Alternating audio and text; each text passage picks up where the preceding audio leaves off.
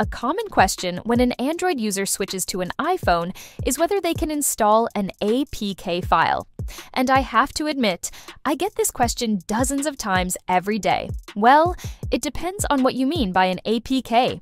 An APK file is actually a file specifically made for Android. The thing is, you can't install an Android APK on iOS because they're completely different systems. A lot of people, when they talk about installing an APK on an iPhone, aren't necessarily referring to installing an Android app. Instead, they mean an app that isn't available on the App Store. In this case, the answer is yes. Of course, Apple doesn't recommend downloading apps outside of the App Store, since that could compromise your iPhone's security. However, Apple does allow the installation of apps from outside the App Store, as well as the use of third-party app stores.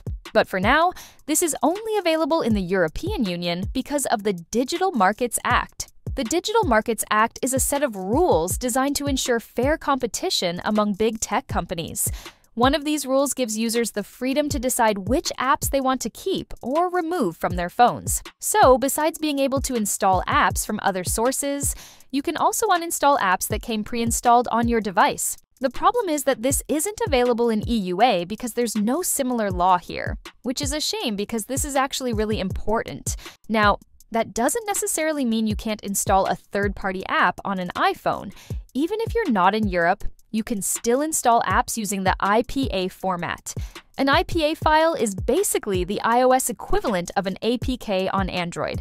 However, keep in mind that iOS has a lot of restrictions that make installing these files more difficult. So, yeah, that should answer your question. I hope this video was helpful and that it gave you some clarity. If you have any questions, feel free to leave a comment below or send me a message on Instagram. Thanks so much for watching, take care, and see you in the next one.